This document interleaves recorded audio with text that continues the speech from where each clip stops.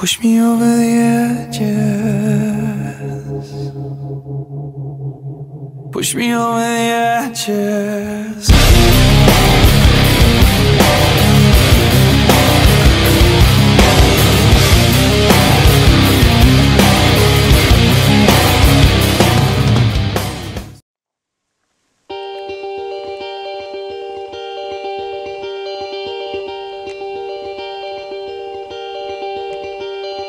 Have no fear for when I'm alone. I'll be better off than I was before. I've got this life, I'll be around to grow who I was before. I cannot recall long nights allow me to feel I'm falling. I am falling, the lights go out. Let me feel I'm falling. I am falling safely to the ground.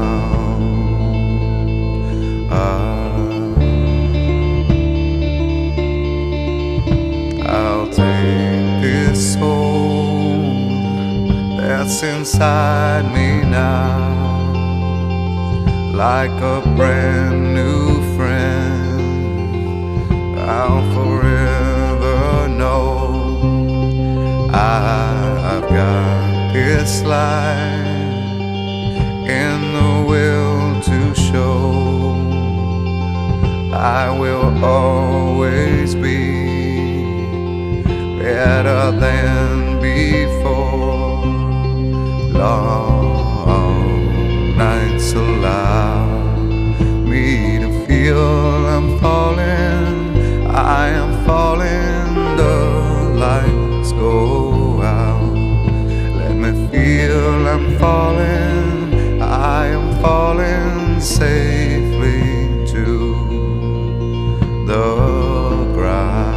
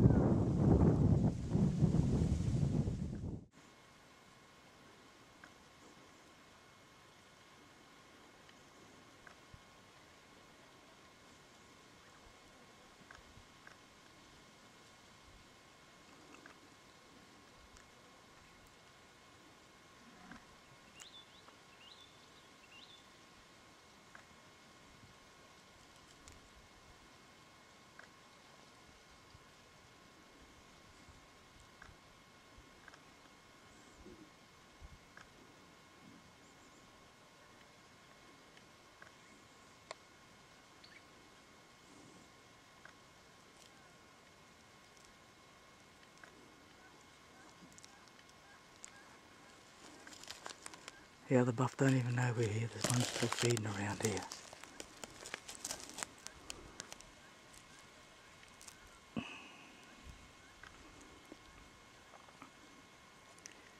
Could get interesting very soon.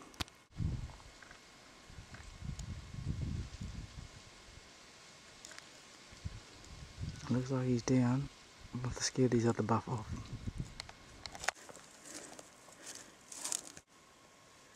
Rightio, we've been camped our grasshopper for 2 days. We had a bit of fun, got some pigs, got in on some pigs and got in some close encounters with some buff, but haven't been able to get a shot away.